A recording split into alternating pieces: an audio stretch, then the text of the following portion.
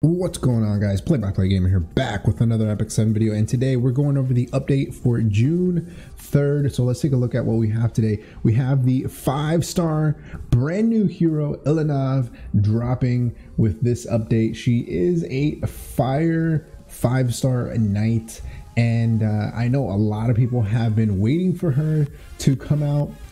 She's finally here, and of course, right before we get any kind of collab news, we talked about her kit. Her kit looks really interesting. She looks like a lot of fun. To sum it up, like a Fire Charles is what she looks like. If you want to know my thoughts on her, and I'll put the link there in either the description or it should be popping up for you. Go take a look at that video. I talk about Khawazu and Ilynav there, and whether or not you should potentially be saving or whether you should go triple S, I guess. But we are getting her side story, the Insignia's new owner. And I think this one should be interesting. It's going to give us some background on her. She's been kind of like a fan favorite ever since they teased her art and stuff like that. So interested to see how her and CC are going to interact, maybe in that story or the story behind that. But we'll be able to farm highest difficulty that you can, I believe. Or did they change this? Because it says hell difficulty can be played up to 5 times during the side story.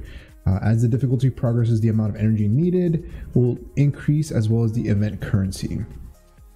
Players can choose their difficulty. Yeah, I mean, I don't know why it's only a certain amount of the hell entry.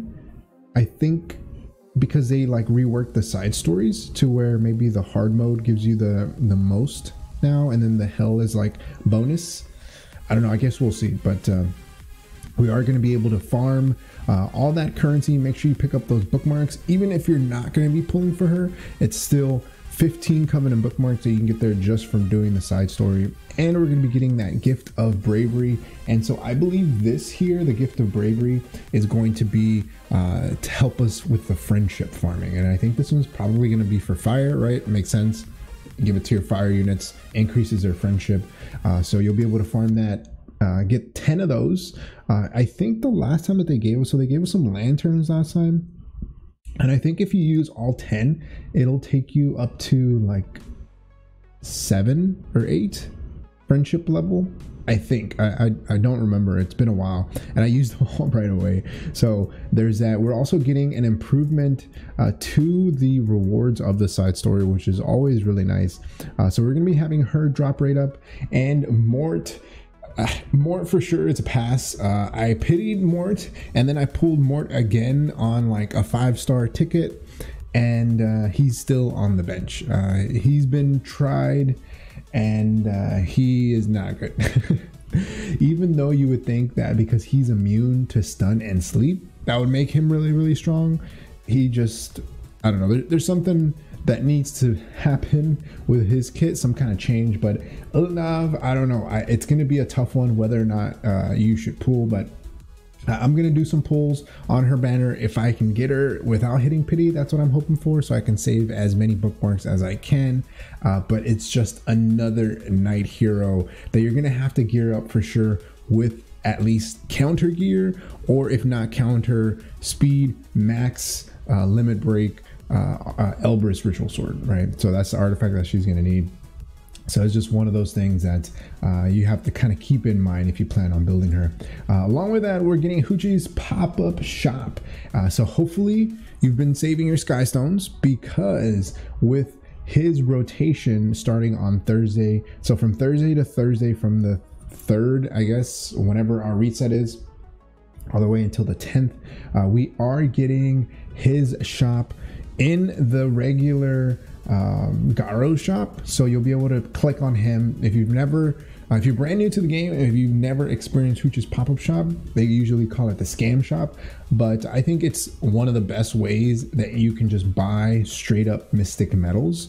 And I usually clear out the shop when it comes to mystic metals and Molagora. Everything else I leave alone just because of the cost of the sky stones. So here you can see we have mystic metals, and you can buy them for 200 sky stones, and you can get up to 4 times of that amount for the mystic metal. So you can buy these 4 times. And so if you're curious, 200 skystones is about what it takes when you're doing secret shop refreshing to get mystic metals. And then even then, you're not guaranteed. You can go 200, 300 skystones refreshing without any mystic metals, and it also costs gold. So I usually just go straight up for the mystic metals and the Molagora. The Molagora might be a skip now since it's only 1, and it's also not discounted. It's 500 skystones. So, I mean, it is kind of pricey. They're giving us a lot more Molagora. So maybe the Molagora you don't necessarily need to pick up, but mystic metals, especially for new players, even though 200 skystones is a bit, it definitely is worth when you're starting off. But I mean, now you get free ML5. So right now there aren't any in the mystic rotation that I would say are must pull. So hey, you could probably even just skip these 2. But the thing about him is that he gets new things every 12 hours, and sometimes they have like a discount, sometimes they don't. So I always pick up the leafs at least, because sometimes there's leafs and you can buy those, I think, with skystones. Pick up leafs and mystic metals should they pop up. Everything else is a skip. Definitely not worth anything else unless like a Molagora pops up in there.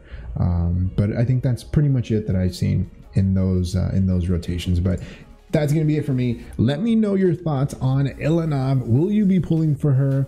Is she waifu for you? Hey, or maybe you're going for more. Let me know in the comment section below. Like always, if you happen to enjoy the video, hit that like button. If you haven't subscribed, hey, think about subscribing. It really helps the channel grow and reach more people like you who like content like this. Like always, thanks for watching, and I'll see you next time. Peace.